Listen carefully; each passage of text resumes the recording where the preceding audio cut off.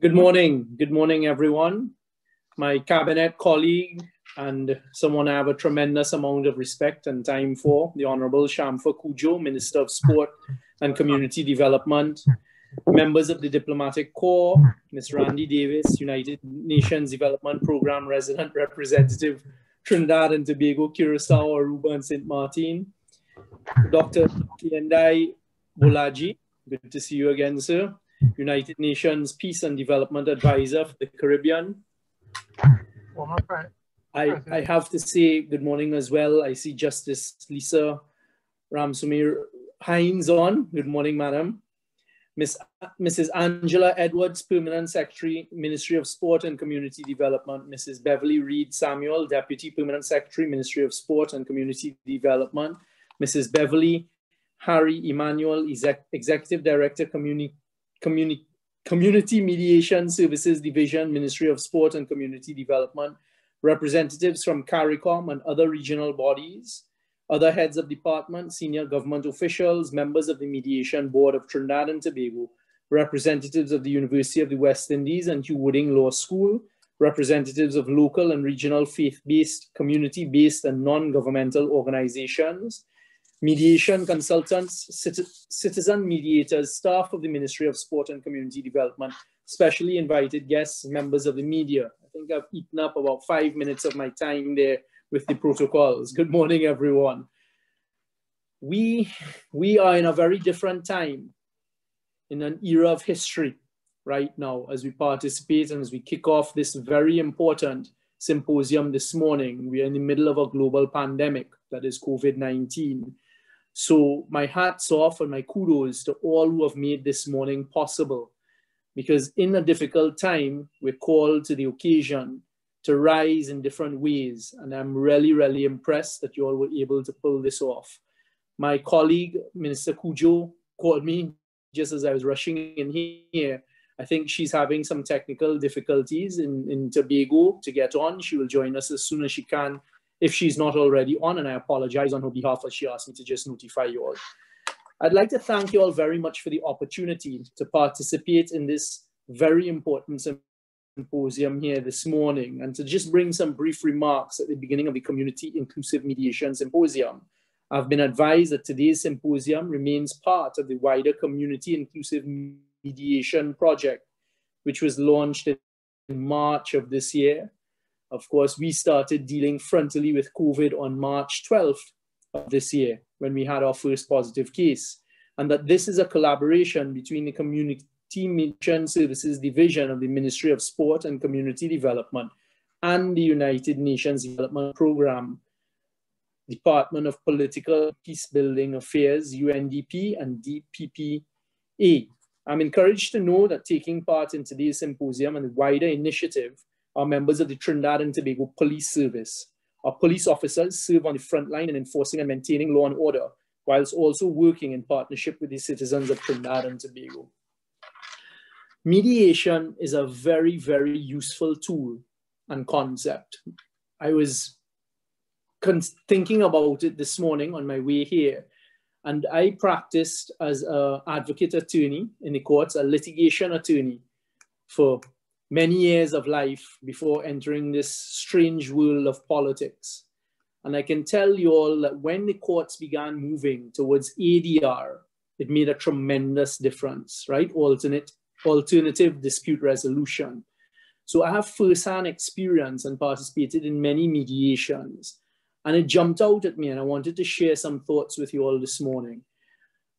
Very often, persons in conflict, and I'll switch it across to the national security perspective after just addressing the principle and policy as I see it. Very often, persons who are in conflict really just want their side of the story to be told. They want the other side, who they're in conflict with, to understand where they're coming from, and vice versa. It can very, very quickly escalate. So in my former life, I participated in when it had reached a court scenario, or just before going to court, where persons were in conflict, whether it be over whatever, and how they saw the world was the most important thing to them. And they were to be provided with a forum where they felt safe to express their view to a third party who is independent and a third party who would listen to both sides, and both sides would listen to each other. And that third party may be able to identify the areas where there would be able to be a resolution of the conflict. But I think an important concept is that people just want to be heard. They want their voice to be heard and their perspective to be heard. This program, I wish it all of the best of luck. And I'd like to say at the outset, you have the full support of the Ministry of National Security, because we recognize firsthand how successful community inclusive mediation can work, just as Randy said, to avoid violent conflict or conflict resorting to violence. Let me put it that way. We have a program that we've launched, and again, COVID came and sort of put us in a, not a dampened position, but we haven't been able to get it out there publicly as yet. It's a very important program that we're doing here at the Ministry of National Security, and I'm going to direct them this morning, a secure violence program, that they're to make contact with the Community Inclusive Mediation Project and see how we can marry with each other and what synergies there may be. Because if we can get this done successfully, the Community Inclusive Mediation Project across Trinidad, and I was happy as I was flipping through the virtual screens, seeing the different areas in Trinidad that are participating here this morning, we can avoid a lot of what I spent a greater part of my day yesterday in security briefings, looking at what has been taking place over the year and planning for the rest of the year, and looking at things like wounding and shootings and violent crimes being committed. This initiative, please do not underestimate the value that this can bring if we spread the concepts wide and far and we train enough community mediators, including some of our frontline police officers, and in particular, our municipal police. Our vision is the municipal police will become the community-based policing in our various communities throughout Trinidad and Tobago. And that what they should be on is on the ground and understanding the various persons in the communities, etc. And if this project is implemented to the fullest of its potential, it will have a positive effect in the reduction of crime and violent crime. Another area I'd like you all to give consideration to that bothers me at a personal level is the explosion or the continuation of domestic violence in our society. And also COVID has added to those flames of domestic violence and the whole concept of domestic violence as people are forced into spaces, into their small spaces, and how they react to each other. Again, a community inclusive mediation project should consider, and I'm sure you're all already doing it, and I support it, reaching out in the communities for that sector as well.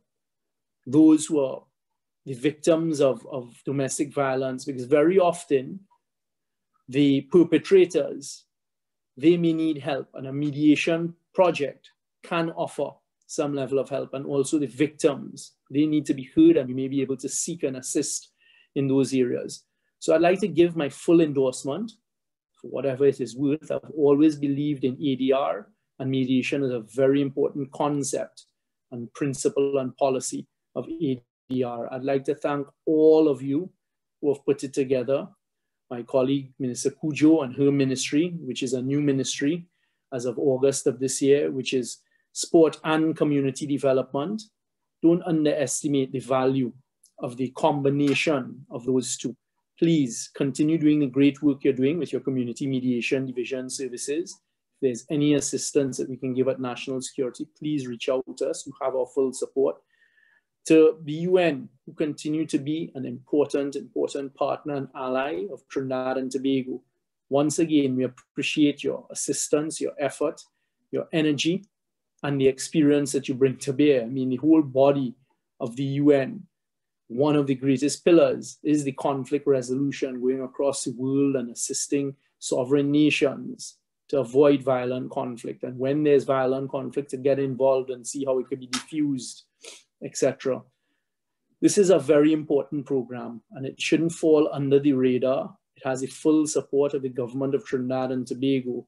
And to all of you who are participating, I was happy to see the judiciary involved and to see some of the names. There's too many screens to flip through to really get a proper idea of who's participating here this morning, but it seems to be a very broad spectrum. And if, as Randy said, it's over 110 participants, hopefully that's grown since. Good luck.